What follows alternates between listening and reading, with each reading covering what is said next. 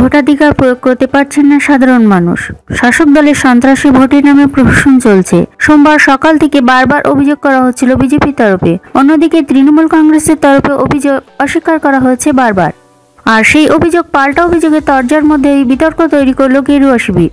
আচমকাই ওই দলের তরফে দাবি করা হয় নোয়াপাড়া বিধানসভা এলাকার একটি জায়গায় গুলি চলেছে বলে দাবি করা হয়।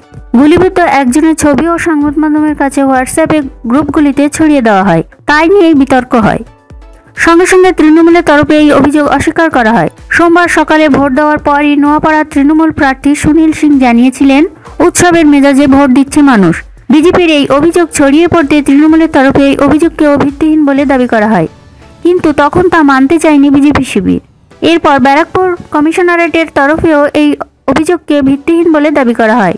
রীতিমতো ছবি দিয়ে তারা দাবি করে যে বিষয়টি ভিত্তিহীন। সাধারণত এই ধরনের ঘটনায় অভিযোগকারীরা পিছু হটে না, বরং পুলিশ প্রশাসন শাসকের হয়ে কাজ করছে বলে অভিযোগ করা হয়। কিন্তু এক্ষেত্রে উল্টোপুরাণ হয়।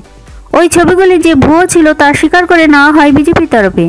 দলের মিডিয়া সেলের নেতা রঞ্জিত কুমার পাসওয়ান রীতিমতো হোয়াটসঅ্যাপ করে ভুল স্বীকার করেন।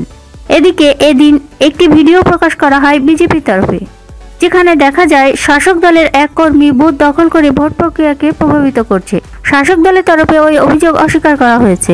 প্রশাসনের তরফেও ওই ভিডিওকে ভুয়ো বলে দাবি করেছে, যদিও বিজেপির দাবি ওই ভিডিওটি আসল। প্রসঙ্গত, নোয়াপাড়া বিধানসভা কেন্দ্রের নির্বাচনী পর্বের শুরুতেই মুখ পুড়েছিল বিজেপির। তৃণমূলের প্রাক্তন বিধায়ক মঞ্জু বসুকে প্রার্থী করার সিদ্ধান্ত নেওয়া হয় বিজেপির তরফে।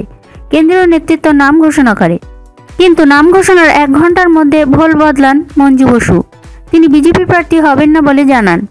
আস্থা প্রকাশ করেন তৃণমূল নেত্রী মমতা বন্দ্যোপাধ্যায়ের প্রতি।